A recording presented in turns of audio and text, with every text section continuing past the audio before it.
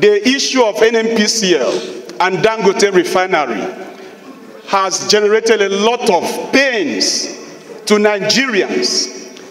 In my own observation and estimation, I do not think at this level that the issue of NNPCL and Dangote Refinery should be confined to the committee level.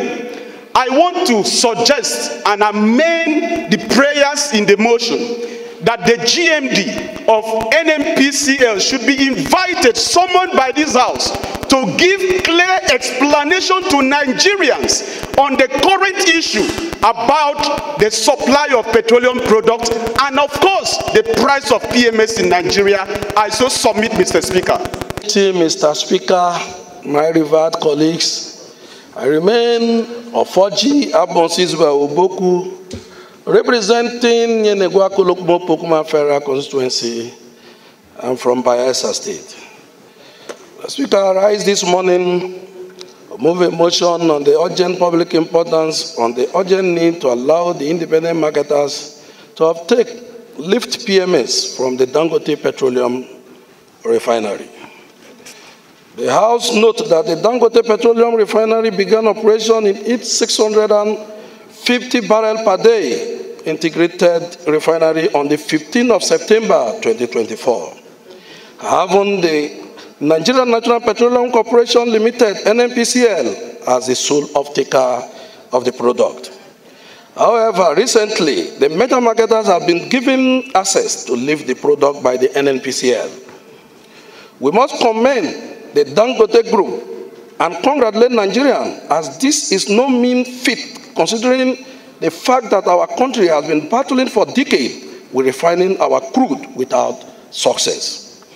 The Speaker, the House also notes that by this feat, Nigeria is driving towards energy self-sufficiency, cost and foreign exchange saving, meeting the increasing demand for fuel, attraction of foreign capital investment, generation of forex through export of finished product, conversion of foreign exchange, and huge value addition that will contribute to increase in Nigerian gross domestic product, GDP. Mr. Speaker, the House further note that in view of the high demand by millions of Nigerians for PMX and the ordeal they go through to get it, the NNPCL should allow independent marketers to lift the product from the Dangote Refinery. Cognizant that allowing independent marketers, major marketers, along with the NNPCL to lift from the Dangote Refinery will lead to competition, availability of product, hence reduction in the price of petroleum motor spirit, PMS. Mr. Speaker, the House is worried that the NNPCL and the major marketers as exclusive off-taker spell monopoly, which is tantamount to greed. This is the same NNPCL that has failed to manage our crude and refinery for decades in the past. No wonder the late MK Abiola of blessed memory, in a viral video some years ago, lamented that the NNPCL lacked transparency and accountability.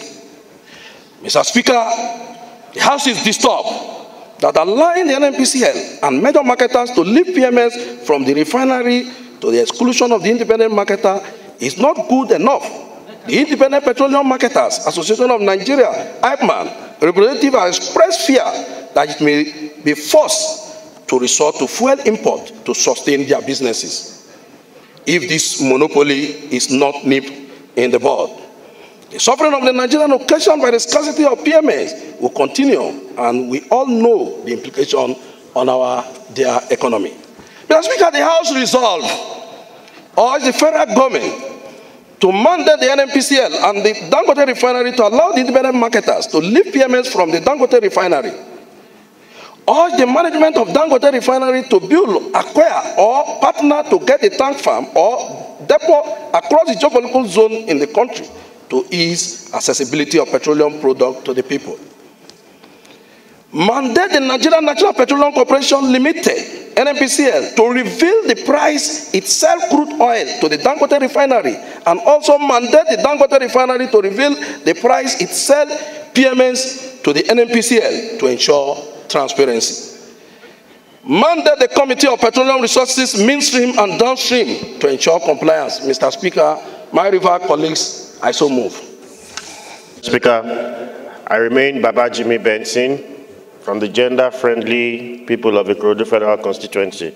Mr. Speaker, we may recall that a couple of weeks ago we set up another committee, which was inaugurated, I think, yesterday or 2 days ago, on this same subject matter. Mr. Speaker, I recommend that it is appropriate that we hand over all Dangote-related issues and matters to this said committee.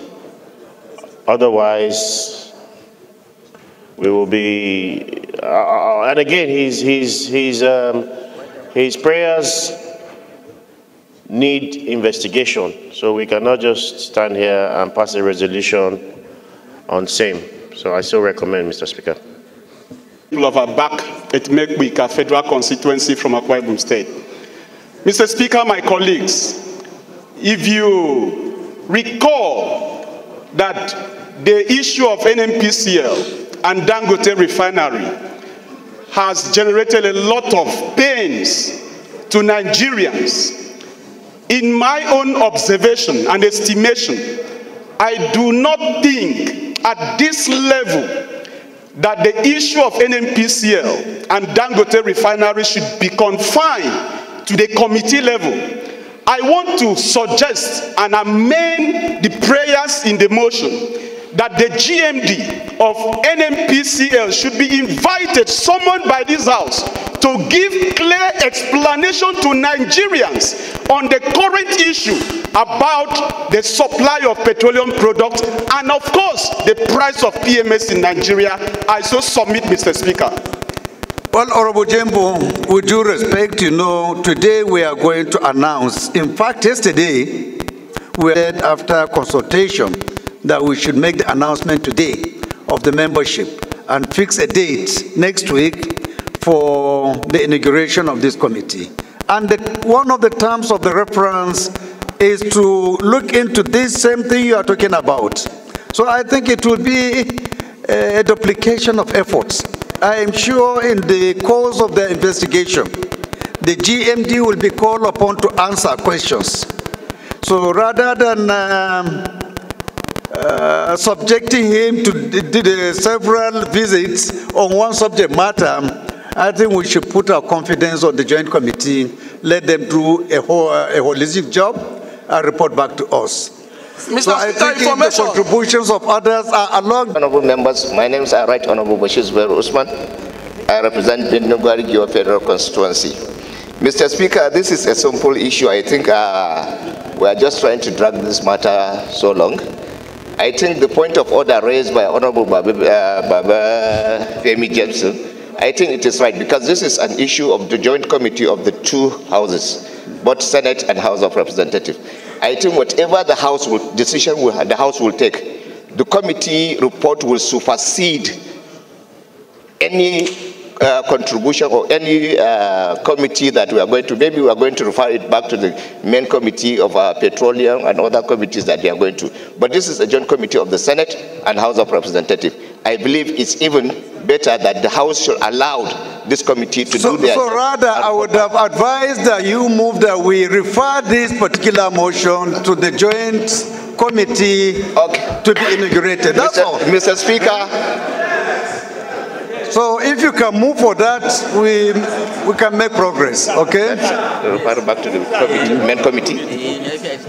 Okay, Mr. Speaker, right honorable members, I move that this motion should be referred back to the main committees for the purpose of authorization and report back to the honorable committee House. Or to the ad hoc committee to be inaugurated? Yes, to the ad hoc committee to be inaugurated. Any seconder to this amendment? Any seconder? Frederick is my name. I represent Agbame Kilimo Federal Constituency. It's not coming, I'm from Bayelsa State. Mr. Speaker, honorable colleagues, I rise to second the motion that this motion be prescribed to the ad hoc committee to be inaugurated. I so second. Thank you.